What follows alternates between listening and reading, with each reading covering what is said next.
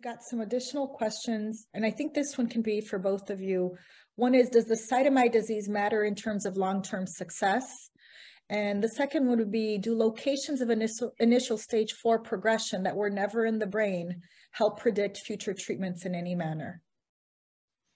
I mean, I personally think that, visceral mets, meaning to the liver and to other sites, are probably portend a worse prognosis.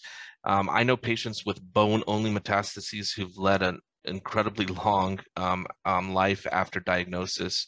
And so I think at the end of the day, as we collect more real-world data as well as data on study, we'll be able to really get to the heart of the matter about those different possibilities. But I think, as I said, the visceral, meaning the internal organ mets, are a little bit more dangerous in terms of outcomes. Yeah, and this comes to mind when I'm thinking about how aggressive to be about consolidative therapy or treatment for a limited metastatic disease. Two sites that I feel most optimistic about when I'm doing this are actually the adrenal glands, which lung cancer often will spread to as an isolated site. So I'll be very aggressive managing those if you have one adrenal metastasis.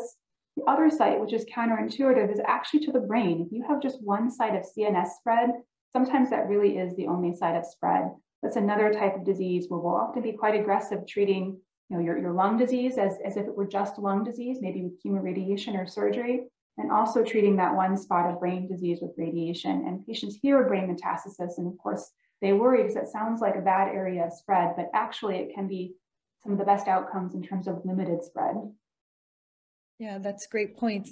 When I remember reviewing the Keynote-24 data with the long-term survivors in the immunotherapy trials with PD-L1 high expression, there weren't really any clinical factors that really predicted people who were going to be the long-term survivors. So I definitely think that additional research is needed to really define the answer to that question in terms of, the long-term survivor and long-term success. I think that's a great question. And certainly we're seeing, better therapies, both in radiation as well as immunotherapy and targeted therapies. So a lot of room for optimism.